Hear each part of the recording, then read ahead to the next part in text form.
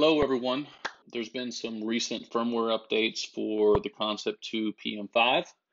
I figured I would go ahead and put out a quick video on how to do that. It could be a little scary if you've never done it before. First thing you want to do is just type in firmware right here, hit enter. It'll take you to this next page. Just click on PM5 Firmware. First thing you want to do is definitely download this Concept2 utility here. It's only for Windows and Mac. There is not an Android or Apple version. It tells you the steps right here, but it's fairly easy once you get the utility downloaded. I do recommend also signing up for these emails. That way you get notified about any future firmware versions that are coming out. So once you download the utility and install it, you can basically crank it up. This is pretty much for support. This is if you travel and don't have, access to, say a PM5, you have like a older PM3 or something like that, and you want to download your workout along with all the metrics of the workout and upload it to the logbook. But for a firmware update, you just want to basically hit firmware update to the PM5. Now, I purposely did not put in a USB into my computer just so if you see this message, you know that it either does not see the USB that you entered or you don't have one in just yet. So you just insert it.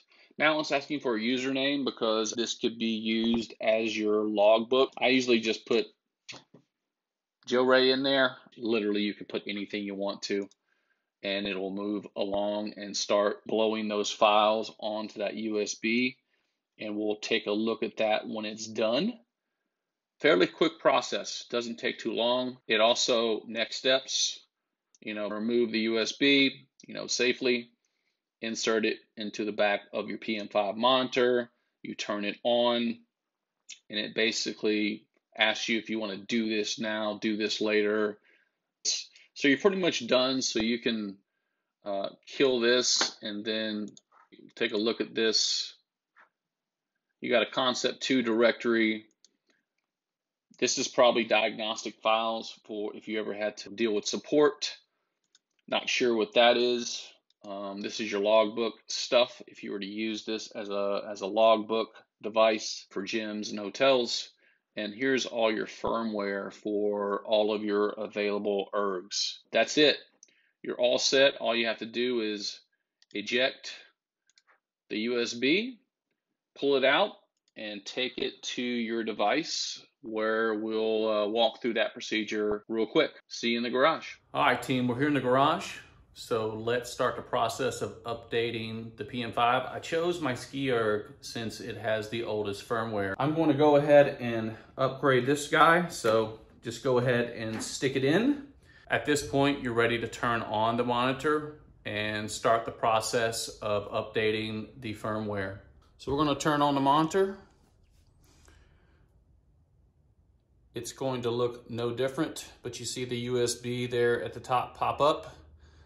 Now it sees the USB has some firmware on it. So it's telling me currently I'm on 8.68. There was an 8.69 that I skipped. And here we are with 8.70. We got a couple of options here. I'm going to go ahead and update now.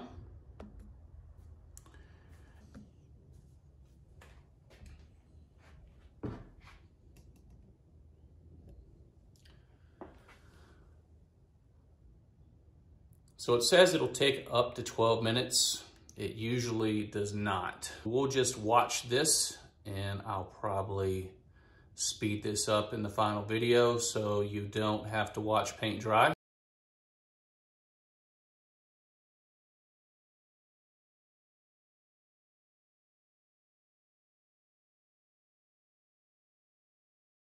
All right, it is done. It does see the USB in the back. As you see, that username that I used is right here. We are done. Basically, we can go to the main menu And at this portion, we could remove the USB. For anybody that doesn't know, A, B, C, D, E. So it's E button, E button, E button, E button.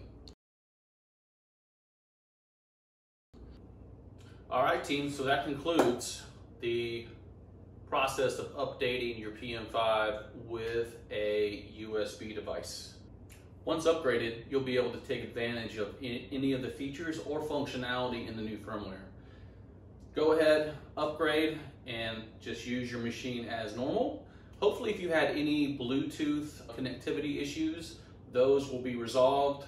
I have tested Bluetooth connectivity with all of my devices, and occasionally when I would connect with one device and then later on go to connect with another device, I would have a little bit of an issue.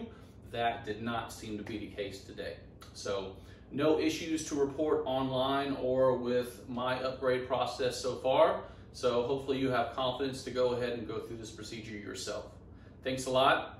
Don't forget to like, subscribe, and comment. I would love to have you as a subscriber in 2022 and beyond. Thanks a lot. Bye-bye.